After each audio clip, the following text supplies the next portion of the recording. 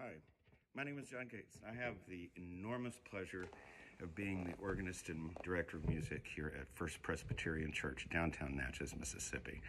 I originally grew up in Hattiesburg. My mother was my first piano teacher, started at the age of 5, started taking organ lessons at the age of 11, and went on to the University of Southern Mississippi, where I got my degree in music, studying with Dr. Paul Anderson on organ and Roger Hill on piano.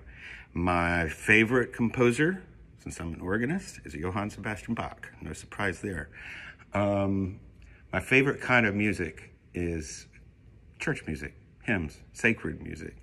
And it's a beautiful Friday outside, so I thought I'd just play a couple tunes for you.